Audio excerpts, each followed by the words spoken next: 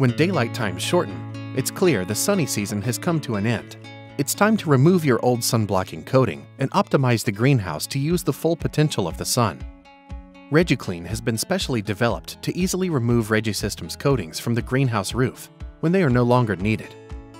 Wear personal protective equipment, such as glasses, gloves, mask, and corrosion-resistant clothing. Shake the cans well before use, and check that the waterways and surroundings are suitable for the inflow of ReduClean. You need water, a mixing tank, high-pressure pump, and a spray gun or lance.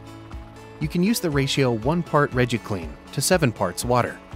250 liters of ReduClean are needed per hectare. Apply ReduClean to a dry surface because it must be able to react to the coating that has to be removed. Make sure that the coating is completely moistened. Parts that are not moistened are not removed.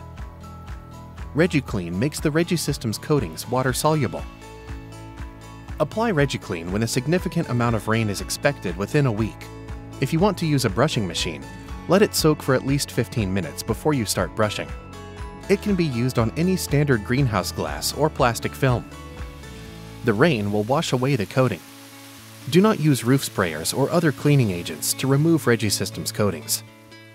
You can clearly see that when the coating is removed, you will have more light in the greenhouse.